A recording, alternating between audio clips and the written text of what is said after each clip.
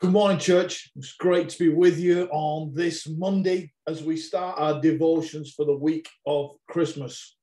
Today's reading is one of those rich prophetic scriptures that we associate with the birth of Jesus. We're reading from Isaiah chapter 9, verses 6 to 7, and this is how it reads. It says like this.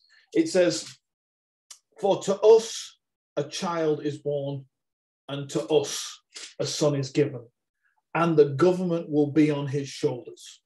And he will be called Wonderful Counselor, Mighty God, Everlasting Father, Prince of Peace.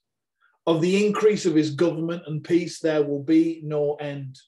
And he will reign on David's throne and over his kingdom, establishing and upholding it with justice and righteousness from that time on and forever. The zeal of the Lord Almighty will accomplish this." There's so much promise in this scripture. Firstly, that Jesus is given to us, that to us a child is born, and to us a son is given. Just pause for a moment. God gave Jesus to us. More than that, in John 6, we discover that God gave us to Jesus. He's given to us. We're given to him. We are wholly and utterly connected to Jesus. Then we discover that the weight of life's government is on him and not on us. When you compare pictures of a prime minister or a president before and after their leadership, you see the weight of the role that they have carried. You see it in their face, in their demeanor, in their hair color. They seem to have aged significantly. But in Jesus, despite carrying all government, he remains the same yesterday, today, and forever. Pressure off us.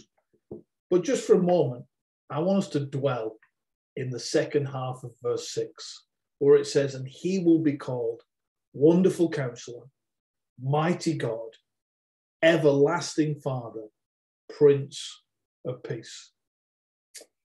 When you consider the nature of something, you base that on what the something does. A stick that you use specifically for golf starts to get called a golf club because what it uses it for defines what it is. The same for a stick you use for cricket becomes a cricket bat. It's what they do that defines what they are. The same can be true with people. What they do becomes what they are known for.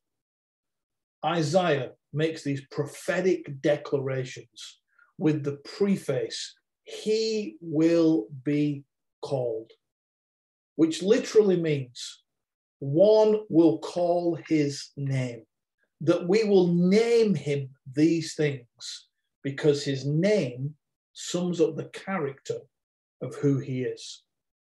He will be called Wonderful Counselor because he leans in, hears you, and brings astounding supernatural wisdom for the situation you're in.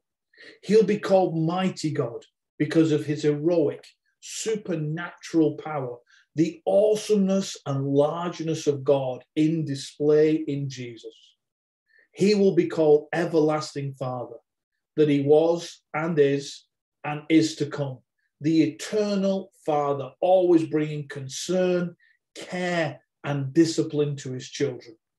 And he will be called Prince of Peace, the one with all authority to bring peace. Peace that means wholeness or completeness. All authority to bring peace-filled wholeness to our lives. Why does Isaiah prophesy these names? Because God is what God does. He cannot help himself because those names are who he is. This Christmas week, speak those names of Jesus over your life. He is Wonderful Counselor, Mighty God, Everlasting Father, Prince of Peace. Have a wonderful week.